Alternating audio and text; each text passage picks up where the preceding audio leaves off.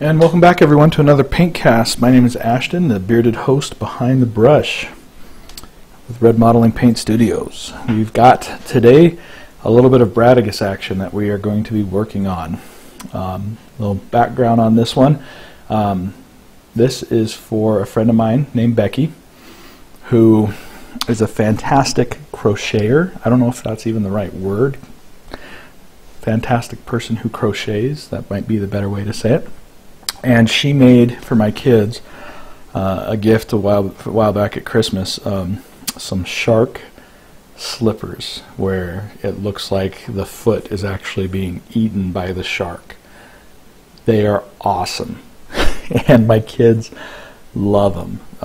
And so I am actually going to be painting Bradigus for her and doing this tutorial for her as a way to say thank you. So what I wanted to do, though, with this PaintCast was to kind of document start to finish, not just start to finish painting to completion, but actually start to finish assembly, priming, painting, and completing. Becky wants this army in purple. She does purple and leather tones with green glow, I believe it was. And so another person who wants purple. I feel like I've been painting a lot of that lately. So Bradagus's cloak here has really got some great potential for some nice airbrush work, so we're going to be doing some of that in there. The stones are going to be really fun to do with adding in some of the excuse me, painting them gray and then kind of creating a green inner glow effect, which was kind of what I was planning on doing. Of course, Bradagus's cloak, there's a lot of leather on here and a lot of room for adding some really good detail. So all in all, I think this is going to be a fun little build, to put him together. And he's a pretty, as far as assembly goes, yeah, there's a lot of pieces here, but there's not a lot of gap filling necessarily. So it's from that standpoint, it's not so bad. Just trying to get an idea again of where all the pieces, what attaches where. I remember right, it goes there, I believe. So it's kind of how he's going to be coming off there. So anyway, I'm going to go through kind of pinning and assembling and all that other stuff. So let me get some of these smaller pieces out of the way, because we're going to start with the cloak. And when working with the cloak, or working with cleanup and assembly, these are kind of some of the tools that I keep around. Let me show you guys real quick. Of course, an X-Acto knife. I keep around a toothbrush with a nice stiff bristle on it. Okay, clippers. Okay, razor saw, hobby saw. Okay, sometimes I will use a smaller version of this, which I don't have readily available on me. I'll have to show you guys some other time. But what they're called photo etch razor saws, and they're essentially the razor saw blade without the handle to them. And so they're quite small, about yay big or so you can really get into some tight places with them. So anyway, I keep one of those around. Some rat tail files, I have a couple different ones of those. Of course, a pin vise that I keep around. Actually, I have two different size pin vices.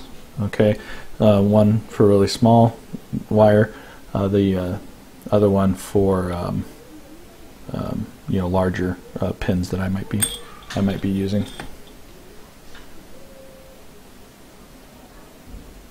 So, with that in mind, let's talk about where I'm going to start on this, and how we're actually going to paint this guy and get him done and ready to go. First thing on the cloak here, you've got here and here, and I don't see one anywhere else. So these two spots here, these are plugs. Okay, they're called resin plugs, and it's usually where the resin is poured in and where it will escape or event is usually what the second one is called. So my guess is this is probably cast in this position, poured in through this plug here, and vented through this plug here. So The nice thing about working with resin is it's fairly soft when it comes to taking it apart and cleaning it up. So, you know, if you end up breaking too much off or cutting too much off, it's really easy to kind of bounce back from that. So, so what I'm going to start with is with my clippers here, and just cut this piece off as close as I can. And then same up here, cut that one off as well. And then I'll use my X-Acto knife and I'll just start cleaning this edge up.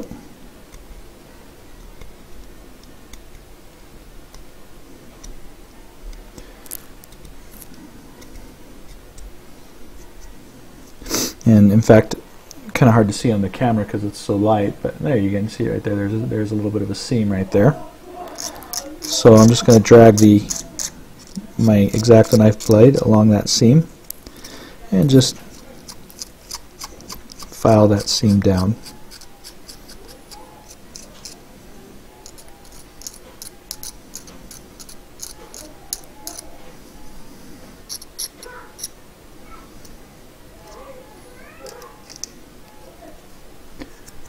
Okay.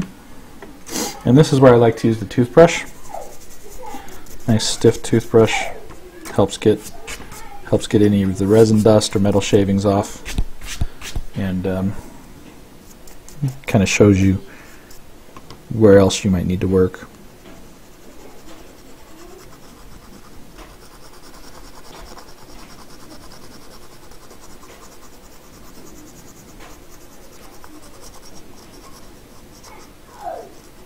I'm not going to spend too much time on this because it doesn't really need all that much work right there. This plug up here, this is going to be a little interesting because you've got a fold in the cloak and it's recessed there. So what I'm going to do is just use my X-Acto knife to shave that down as far as I can, paying careful attention to where my finger is and where that blade is, because X-Acto knife cuts hurt. Now this is where your larger drill bit on your pin vise can come in. What I'm going to do is just kind of drill. Let me tighten it back down and tighten it up all the way there. What I'm going to do is just kind of drill this out a little bit, basically removing material with the pin vise.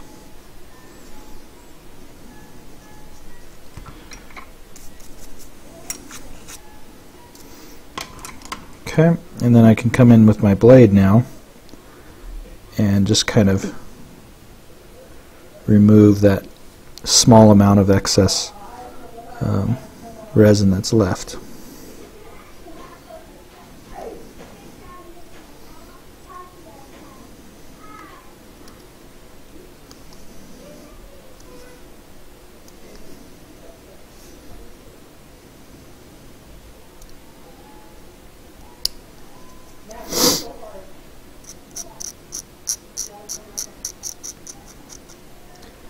And I'm just kind of cleaning that up a little more.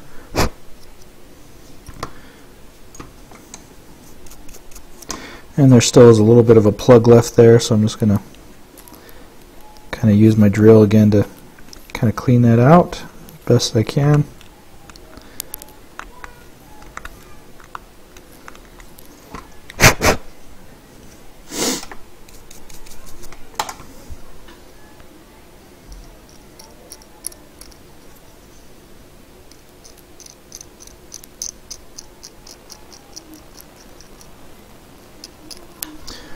And a lot of that's going to be in shadow, so again, we don't have to get too crazy with how much we clean that up. Clean my work surface off here. Alright, and just real quick, I want to check the rest of the cloak here. Look for any flash, any mold lines, and clean those up. Everything looks pretty good. This is a really, really solid casting. Alright.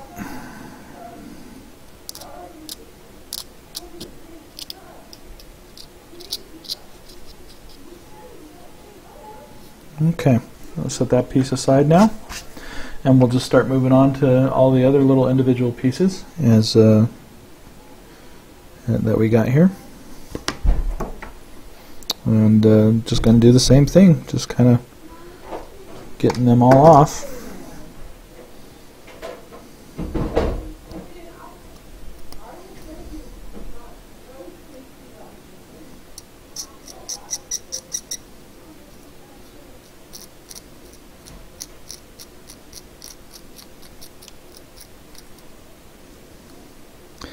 And a little bit of a casting flash here, but it also looks like there's supposed to be some cracks in the rock right there as well, so we can use that to our advantage when it comes to the painting. Here's the other plug here.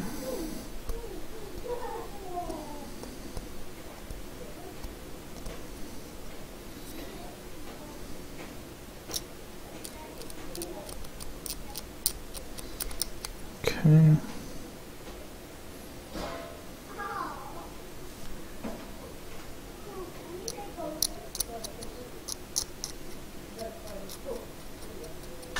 Alright, that piece looks good.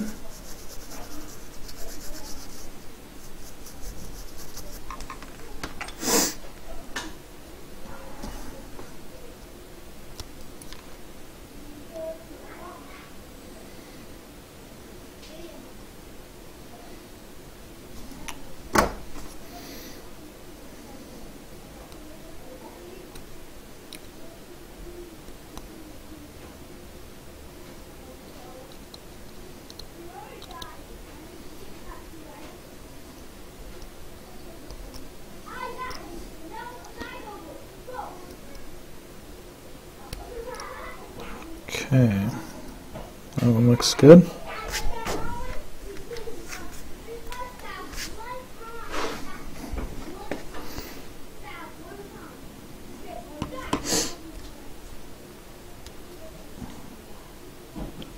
Another good type of clipper to have for this, and my pair actually broke, are what are called side clippers, and they're actually designed to cut something flush with a surface. So those are really good to have for model assembly. And I had a pair, but they broke a few months back. I'd had them for like 6 or 7 years. I had them forever, and finally gave up the ghost. So just haven't gotten around to purchasing another pair yet.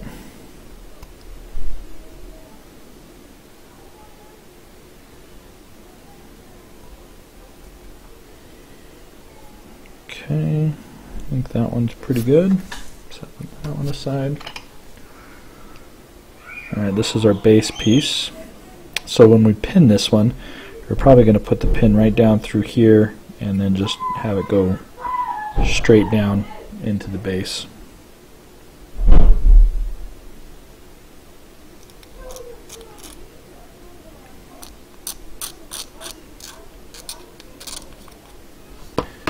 Okay. Also, with ones like this where they're really close to the surface, sometimes what I'll do is I'll grab a pair of pliers, a pair of blended pliers here, and I'll just grab that piece, and now there's not much of it left there to grab anymore. Just twist it off. Sometimes you get a better, more of it removed this way than opposed to actually trying to cut it off with the X-Acto knife.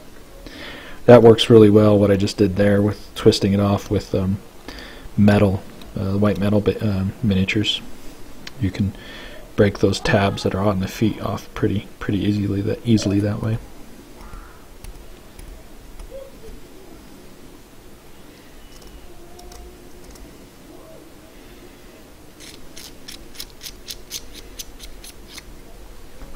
Okay, that one looks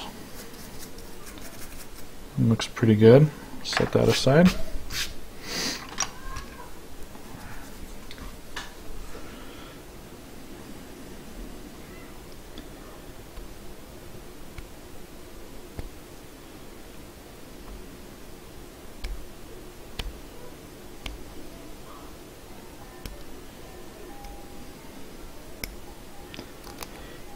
Okay.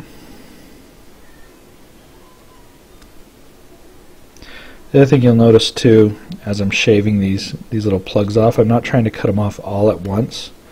I'm taking a little bit off at each pass. That way I have more control over how much is actually being removed in any one pass, so I'm not taking off too much at once. And the second thing is I'm not using, a lot of strength, so there's less chance of me slipping and cutting myself in the end. Alright, so that one's looking good. Now we get to some of the detail pieces here on Bradigus. This looks like it's the front of his tunic. A little bit of a mold line right there. We'll just remove that.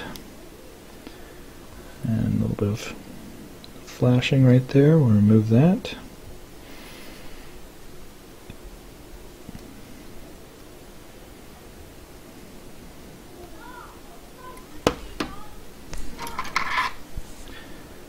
And use the file on this one here.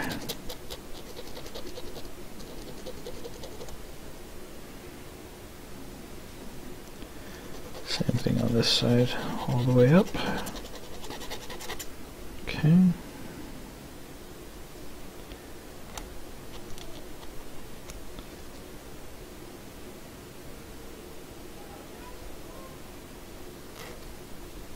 Okay, that piece looks good. Now we got Bradigus's hand here.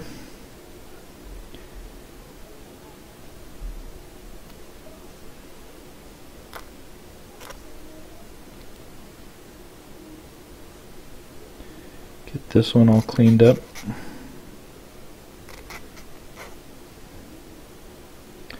He's got some mold lines on the fingers there.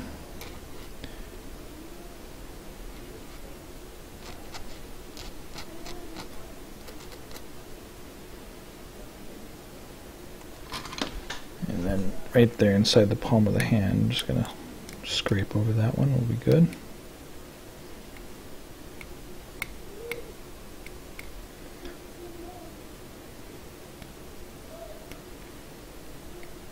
Okay, hand looks good. And now we get to Bradigus himself.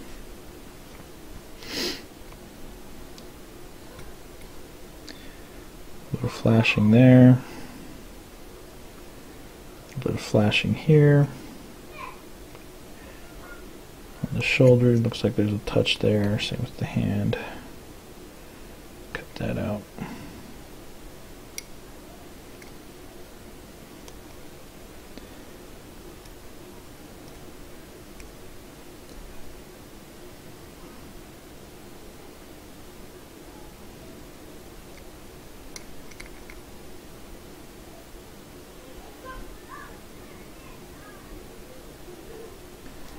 Alright, little bit of a mold line here on the back of the thigh, get rid of that.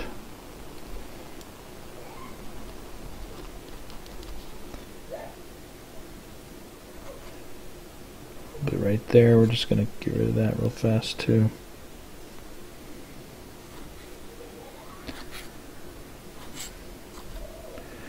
Alright, that all looks pretty good. So now, these are the three pieces here that comprise the main part of his body. Of course there's the cloak, but we'll worry about that later. So what I like to do now is just kind of go through the testing on the fit of some of these pieces. So figure out the orientation of how some of these parts will go. In fact, I'm just going to take a look at the Privateer Press website here just real quick and see how they have his hand, and particularly the rocks that are going to go on the cloak, oriented as well, because I know that there is certain ones go certain places, and I want to make sure that I got it right. So Almost there. And there's Bradigus right there. So it looks like this left hand here, the palm is oriented in a vertical position.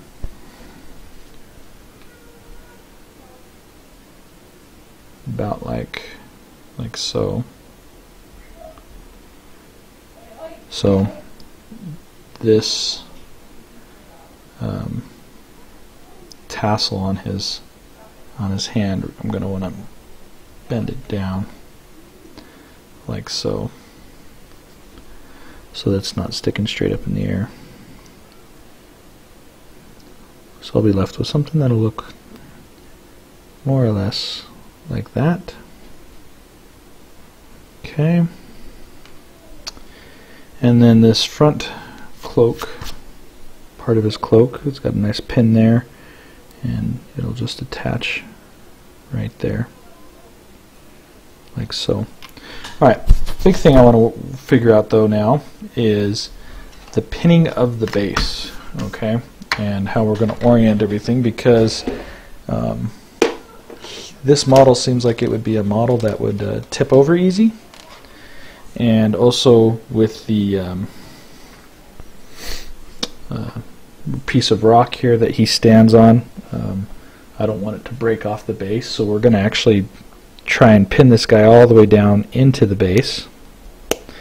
And for that I'm going to use some brass rod so we can make that happen. And first thing that I'm going to do is kind of more or less figure out where this brass rod, how this brass rod has to be oriented to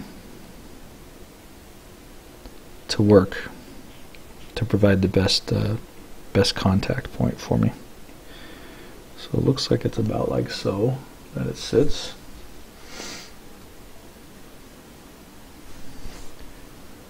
Let's see here.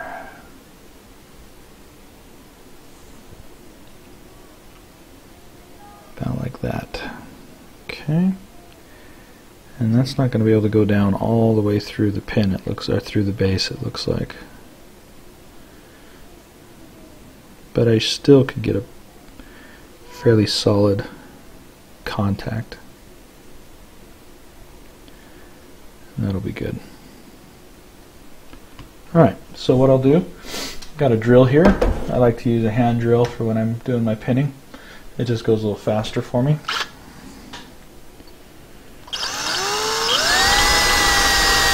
And if I do drill all the way through too, I can always use a little bit of putty to clean things up, so I don't worry about it too much. I want the drill to go through, I want the pin to be as deep as it can be, so I'm going to drill in as far as I can there.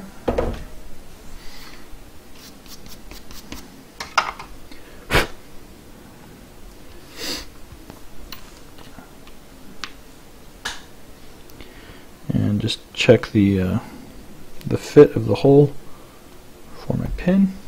Make sure that all goes in nicely. Looks good. Okay. And then looking where this is going to go in at, it's going to be about right on the top there. So I'm just going to flatten this out a little bit more.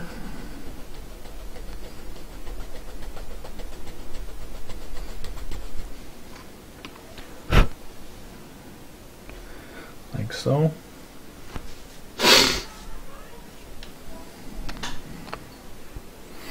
And then we're going to drill this now.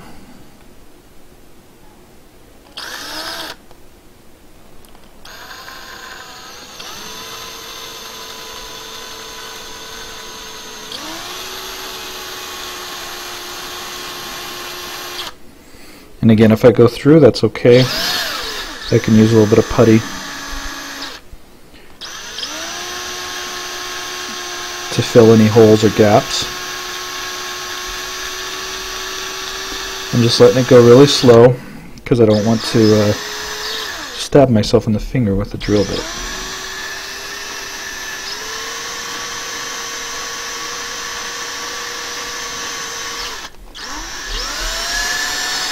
Okay, all the way through, which is fine. Like I say, use a little bit of putty to clean that up.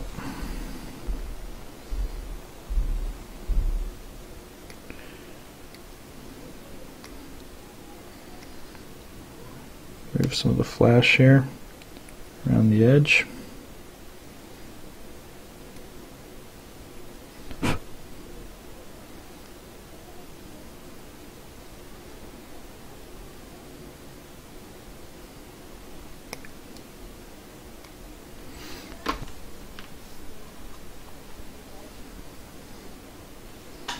Check my pin, make sure my pin fits. Everything's fine there.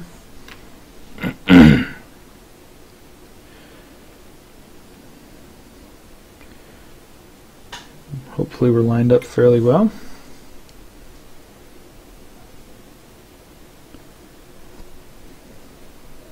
Okay. And I'm just going to cut length off here.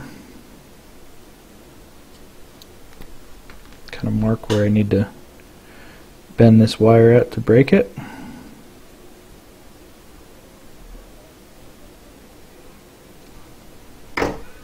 Grab my pliers, snap that off. And now's the moment of truth, and we see if we actually have everything lined up well enough. And looks like we do. So there's how that's going to be pinned there.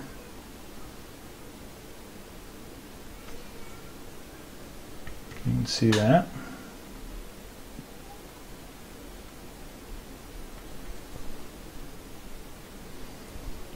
So what I'm going to do is pull this pin out and go ahead and drop a little bit of glue in there and set that pin.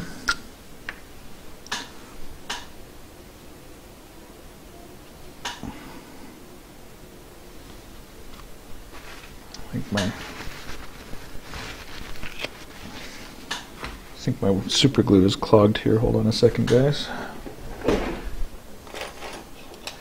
Last thing I want to do is start squeezing on this bottle and send super glue spraying all over the place.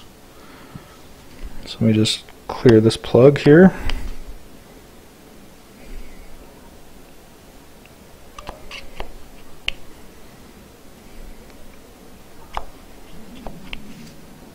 Alright.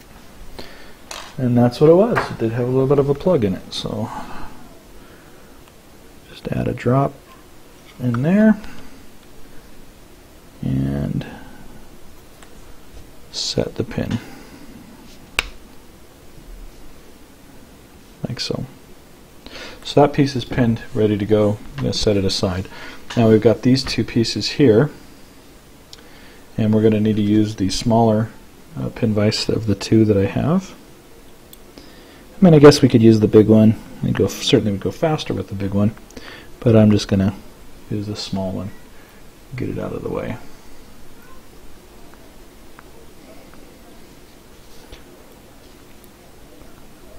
People ask sometimes in regards to pinning and assembling models, how deep do you have to go? It's all relative, I suppose. I mean, the pin is there really just to kind of add some extra mass to the whole thing.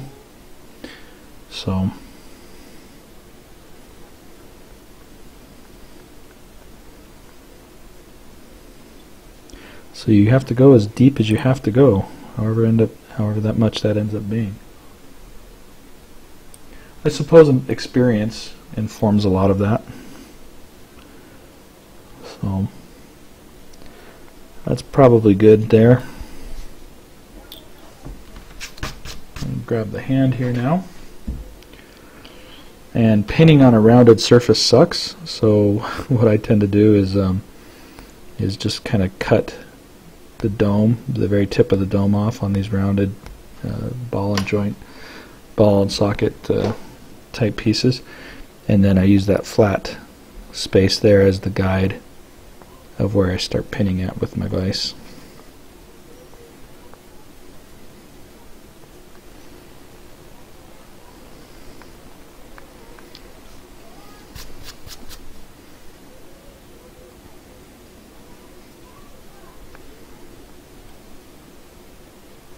if you apply too much pressure to a pin vise, it just won't turn. And if you don't apply enough pressure, you end up turning for a long time. So the trick is to kind of find that sweet spot.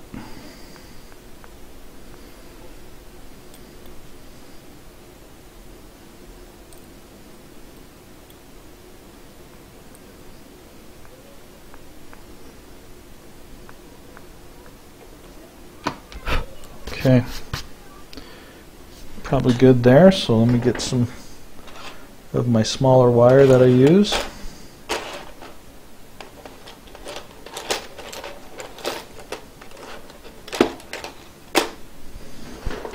I believe this is a 20 gauge fluoro wire, if I remember right. I actually need to buy more of it, I'm almost out. Add a drop of super glue to the end of that.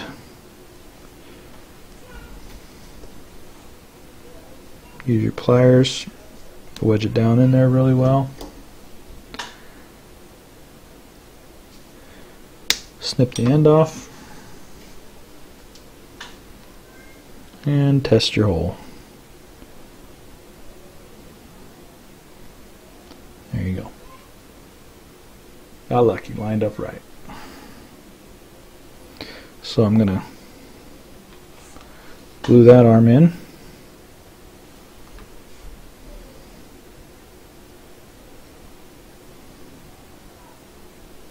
And then I'm not going to pin this front part of his tunic here. It's got a lot of surface area there. Okay, it's got a decent size alignment and socket there. And so I think we're safe on this one. I don't think I need to go as far as pinning it. Just so we can get it to line up right, and there we go. Alright. So I'm going to set this one aside, set him aside for a moment. And the cloak I'm not going to pin either because it's got a nice nib there to line up with, and when we're ready to get to that point to attach the cloak to Bradigus himself, I'll scratch the paint here and get bare metal to resin, and that'll make a nice solid joint there. And same thing on the rock bits here. I'm not going to pin these on either for the same reason. They've got good contact, okay, and I'll do the same thing, scratch them, or remove the paint and apply resin to resin. And when resin to resin is super glued, it creates a very strong bond, so I'm not too worried about that. But I needed to figure out how I am going to paint this model without actually touching it with my hand. And for that, I mean, this resin gets pretty thick. Maybe I do need to put this together. I don't like that. Oh, I gotta remember that that's part of his inner cloak there. And in fact, there's a little bit of a tab there that looks like it needs to be removed.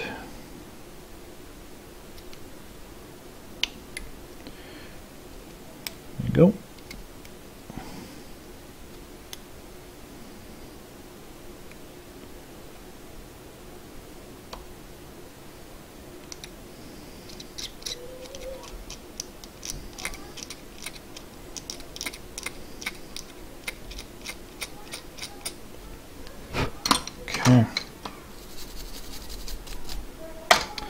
So I think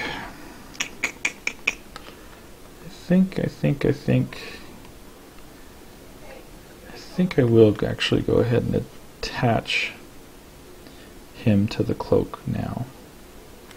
So that way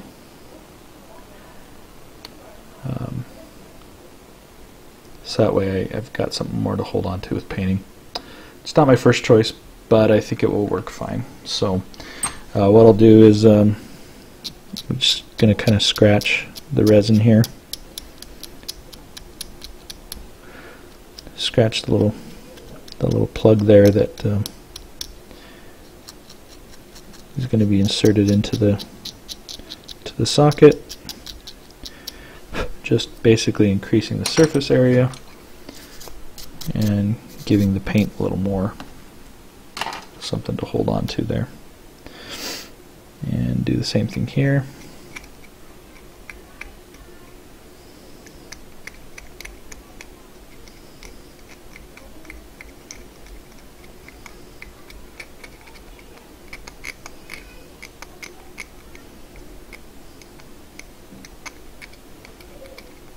Okay. Give that a brush off.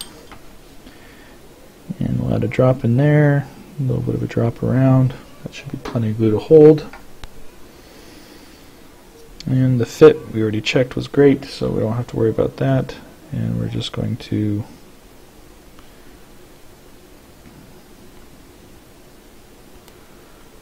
plop it on there, like so.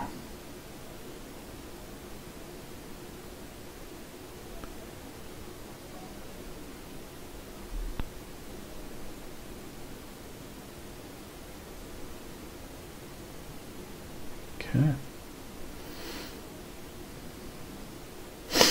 And with the hole already drilled on the bottom here, I'll have a place to insert a toothpick to hold him nicely while I move on with my painting.